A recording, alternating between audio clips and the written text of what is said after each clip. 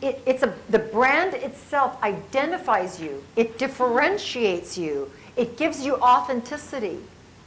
People know who you are. You've got that integrity. That's part of your brand. It's very similar to what happens when we see Nike or Microsoft. We immediately identify with the brand and the quality of the product. Well, that's the same thing about creating your leadership brand. So how do we go out about creating this leadership brand? Well, there are 4 elements that I believe are key to creating that leadership brand. And those are, what are they? Who would like to say? Okay, because I'm tired of hearing it from me. Let's hear from you. What are they?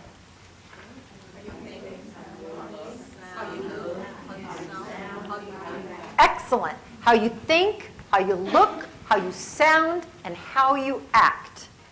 Put those together and that creates that leadership brand. And we're going to take a look at every one of those. Now, in the interest of time, we're not going to go into as much detail as the information I've provided you. I've given you extra information because I want you to go and take that back and build on it. But we'll talk enough about it today so you will understand it and you will have the necessary tools that you can begin to practice it so that you can develop that differentiator that is just you.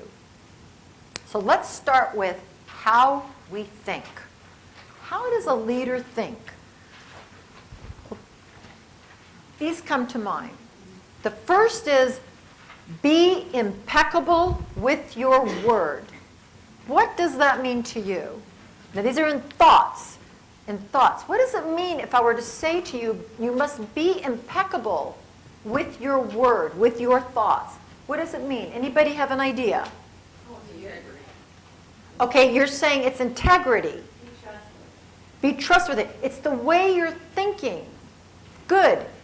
What it's also saying is this. Don't use your thoughts against you. Do not use internal dialogue to criticize, demean, demoralize, judge, and degrade you. Because that kills your confidence, doesn't it? And let's be honest, everything begins with a thought. All right? It's cause and effect. And the thought is the cause. And the effect will be your reaction to your thought. So if you talk to yourself in the negative, if you say, I am such a loser, I always mess things up, guess what happens? You mess things up. Okay, now quantum physicists have proven scientifically that thoughts are energy. They actually can be measured. Negative thoughts operate on a different frequency than positive thoughts. So here's what's happening. Have you ever noticed you get up one morning and, oh, just one little thing goes wrong. You stub your toe. And then you say, oh my God, and you go off, all right? And all these negative thoughts. And do you ever notice then for the rest of the day, everything wrong happens to you over and over and over again? Well, here's why. Because we're like transmitters. When you think that negative thought, it's going out on a frequency. It's traveling out. It's energy that travels outwards. And what it does, it's traveling on the frequency of negativity. And so everything it pulls back is negative.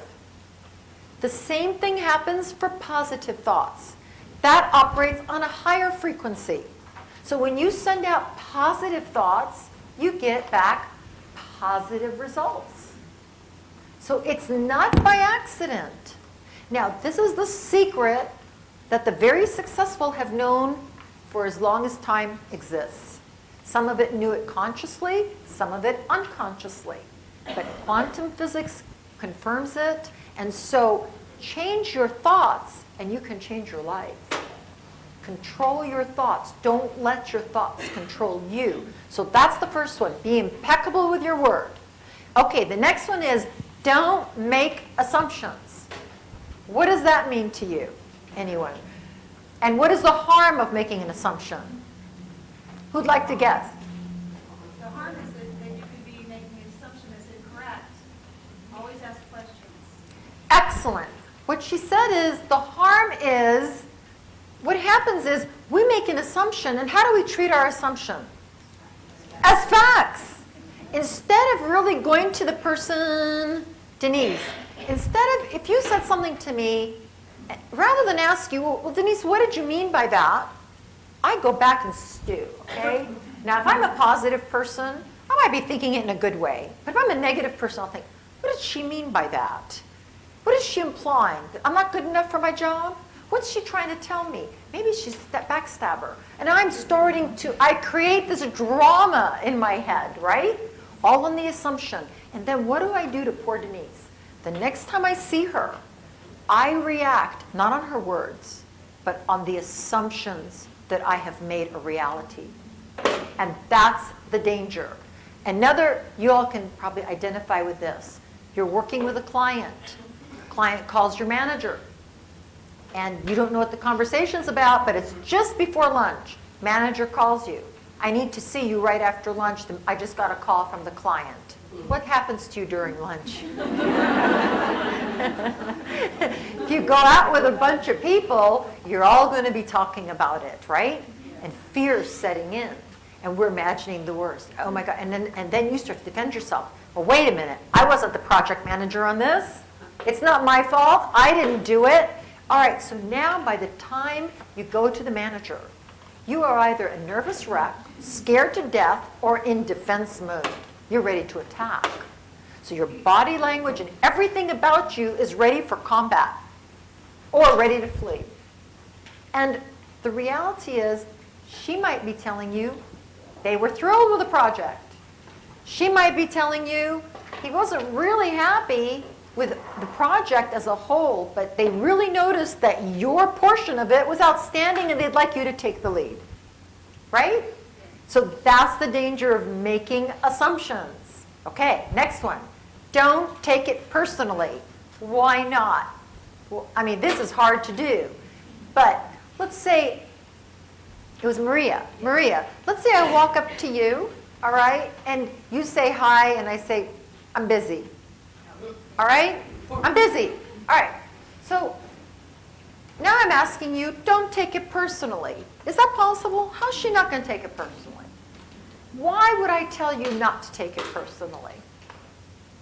Who can guess? Yes? You don't know what's going on in their life and their circumstances, and 9 times out of 10 it has absolutely nothing to do with you. Absolutely well said. What she said was that 9 times out of 10, it has nothing to do with you, because the reality is that we spend 99% of our time thinking about ourselves. Isn't that true? We are the stars of our life story. We have a drama going on. We have a production company starring me. I am the star of my show. You are all bit players, because I'll probably never see you again. If I have a mate, he's a co-star, right? And then we have some supporting roles. But we act as if we are the center of the universe. We forget that we are all interdependent. We really are one. You know, if you put your hand under a microscope, did you know that it's not solid? That it's jiggling around. It's just energy. We are all really, we look like we are separate, but we're really soup. We're just a cosmic soup, all mixed up together. But what happens here, when we take it personally, we forget that most of the time it's not about us. And one of the best things you can do when you exhibit leadership skills is not react to that. I'll give you an example. I was at the checkout line at Harris Teeter one day.